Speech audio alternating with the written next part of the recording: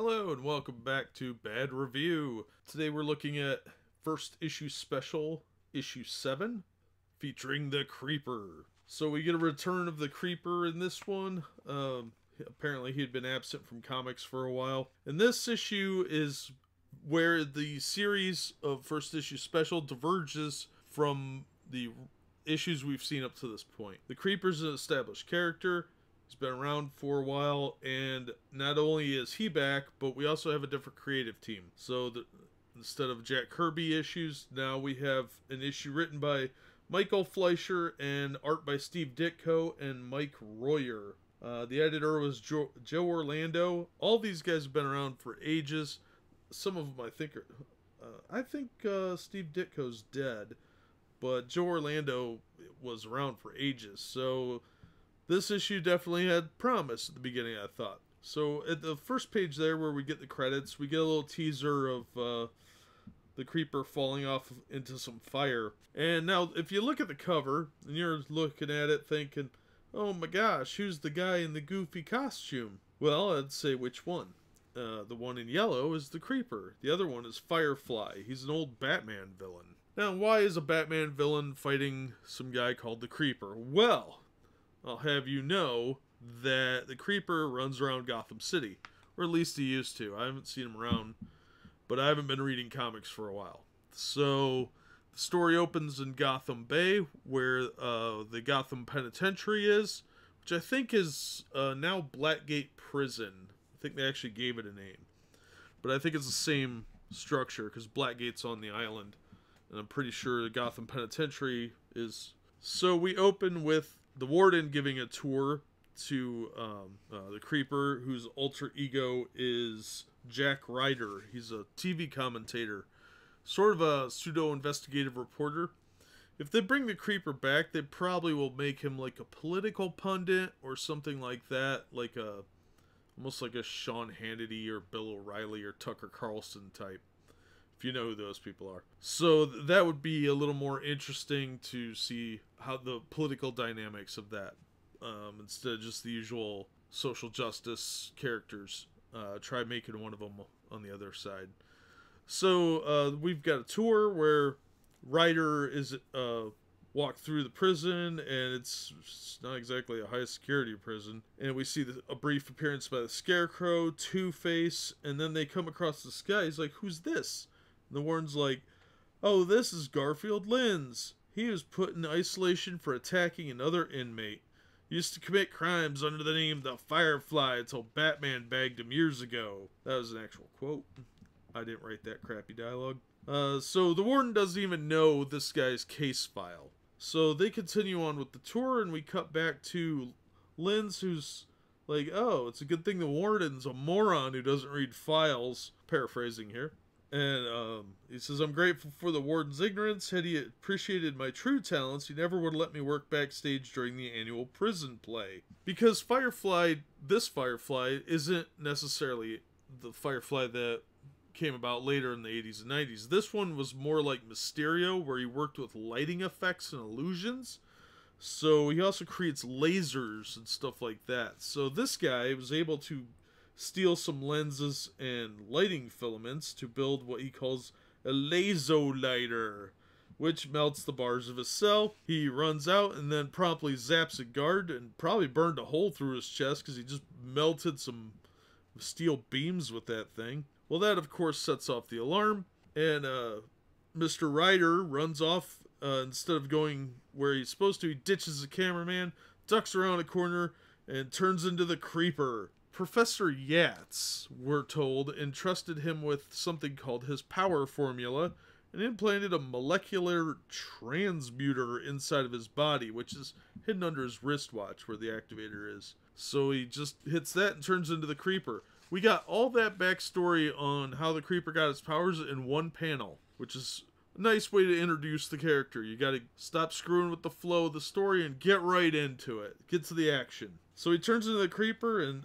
he has this little laughter thing he does. And since he kind of looks like the Joker, they can play on that a little bit. There was a really cool story where the Creeper actually fought the Joker. But anyway, so he goes after Firefly but he gets there before the cops do, and he gets zapped by the lasso laser thing. And he gets knocked down, and then by the time he gets up, the cops are there and they think he's in on it because he's one of them pesky vigilantes. So he's got to take off, knocks the guards down, runs off, and then promptly ducks around and turns back into Jack Ryder. So the warden's like, oh, I told you to stay, we're in my office, blah, blah. And he's like, you know us media types. He was hoping to get, of course, the picture or whatever. So then, meanwhile, we cut back to Firefly, who is hiding out at a lighthouse where he left a bunch and stashed a bunch of his old gear, and gets it and gets his goofy costume. And he goes to recruit some thugs, has to impress them by, like, disintegrating one of their friends and dematerialize him temporarily with his molecular disassembler. And he's like, you guys want to join me or what? And they're like, oh yeah, sure, why not? Meanwhile, Ryder's trying to convince his boss to let him say the Creeper may be one of the good guys. He's like, whatever, nuh-uh. So he has to incriminate himself in the crime by saying that the Creeper may have been in on it. And then they get a tip that there's a fire at the Skytop Diamond Exchange. So, of course, Ryder's on the case. He's got to get out there. And while his camera crew's filming the disaster, he's like, oh, I'm going to go interview some people. And turns into the Creeper and runs up to the top of the building to stop the Firefly. He gets up there and with his trademark laughter, scares some of the thugs. They get in a big fight. He beats the crap out of the thugs. And Firefly zaps him with an electrolyter, whatever that is. But it hits him, he falls off the building, and everybody's like, holy crap.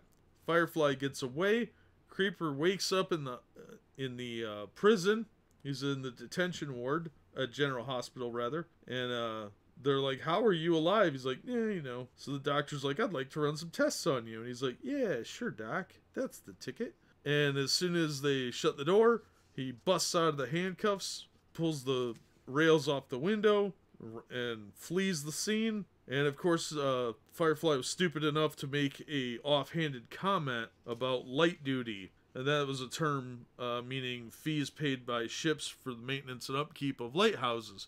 And of course the Creeper knew that because he's, you know, a genius or something. The plan was for Firefly to steal some diamonds off a ship, but that can't happen now because the Creeper's there to beat the crap out of him. And they get into it, and Firefly tries to zap him, but Creeper manages to grab a piece of glass from the lighthouse window that he busted through and reflect the light back at him, which knocks Firefly off of the lighthouse, plummeting to his death. And we're not sure if he's actually dead, but it's pretty heavily implied.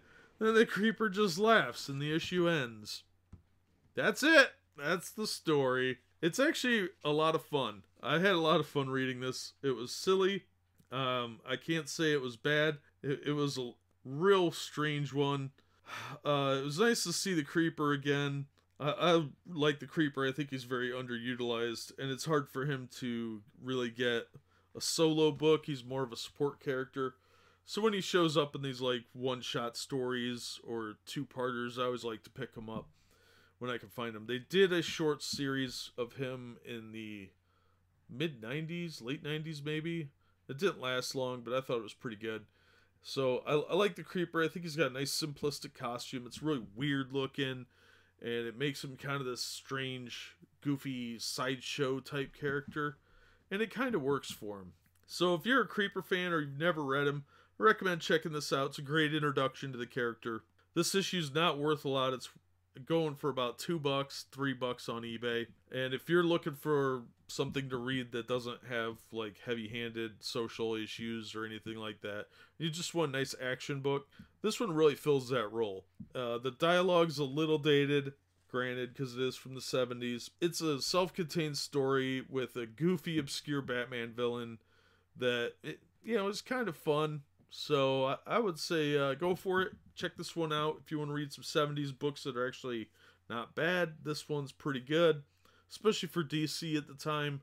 They were really starting to kind of work their way out of the kiddie market into more of the teens and young adult where Marvel was already doing that at this point. This is pre-Crisis, so they haven't quite aimed for the more mature audience yet, but they were definitely working in that direction by now. But that'll do it for this one. As always, thanks for listening, and we hope to see you on the next episode.